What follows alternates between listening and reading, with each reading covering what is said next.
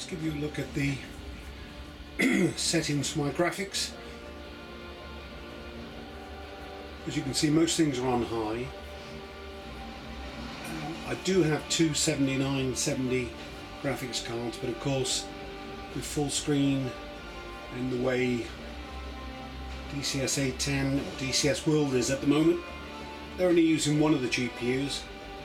So just to keep the frame rate up a little bit, I've got the water on low, the vis range on medium, no heat blur because it's not much use really in UH1, the Huey sim anyway.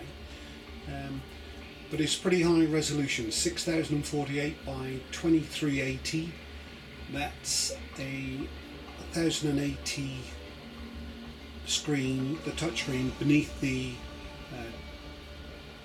1200 vertical res screen above it, plus 100 for bezel compensation.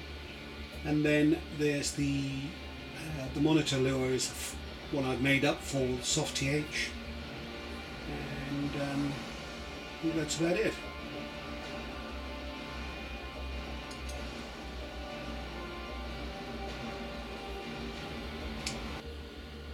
So I've just made up a simple transport flight out of Tbilisi. Okay, so the rotors are started. Did a quick start there rather than laboriously wait for it. But I've just zoomed down onto the lower screen so we can see that the switches do actually work.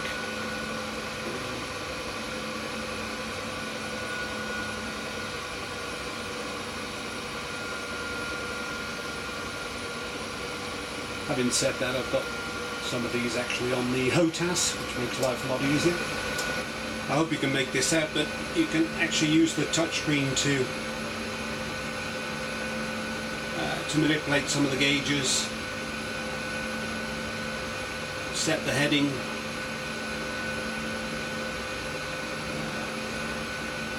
even set the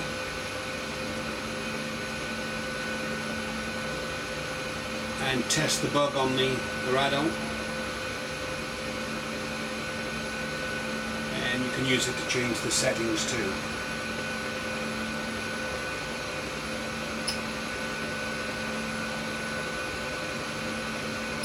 Also, you put the landing light on, already on, and extend it, which I think it was.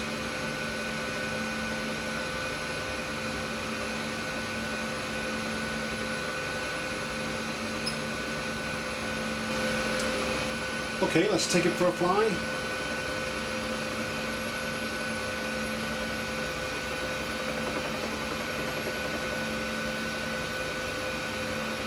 You can possibly make out the frame rate's not brilliant, it's just about workable.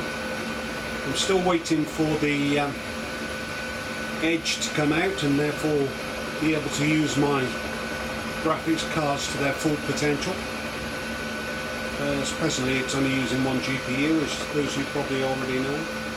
But I'm asking quite a lot of it, and it's a fairly big frame resolution, this, including the 3 screens.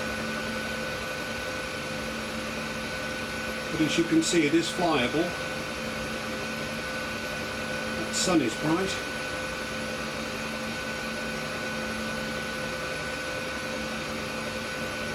And let's head off down this way.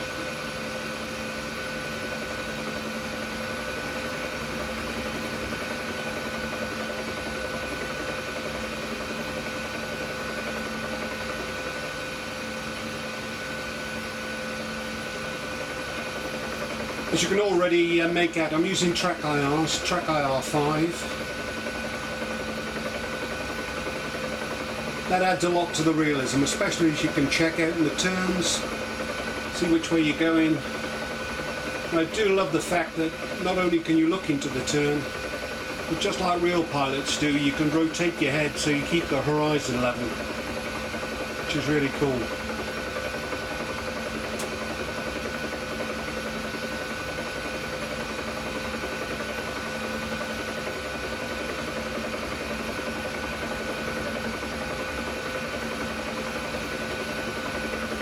get a little bit crazy.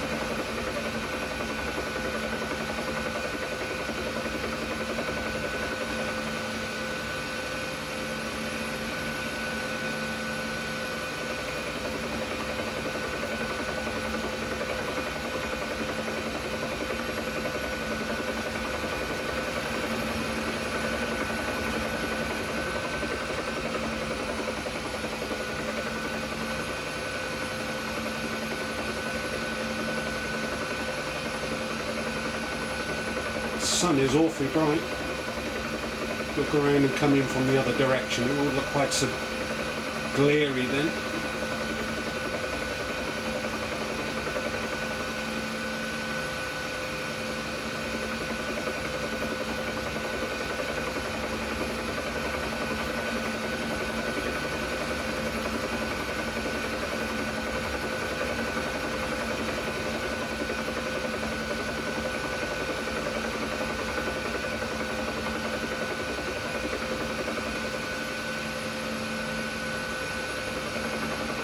Better.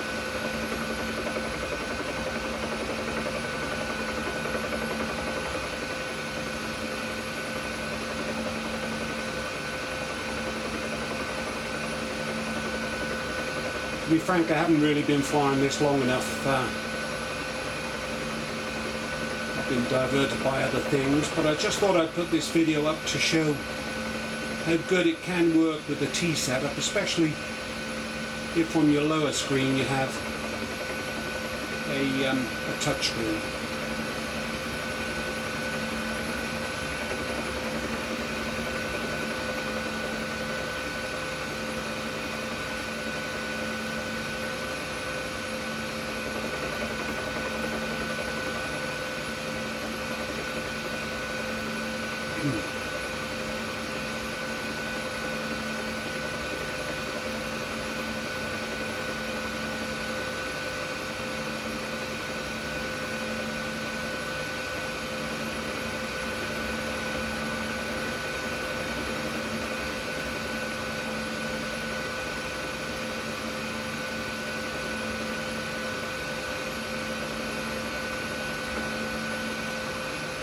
Well, poor flying and poor hovering, but never mind. The purpose is to show you how well you can get it to run with soft TH.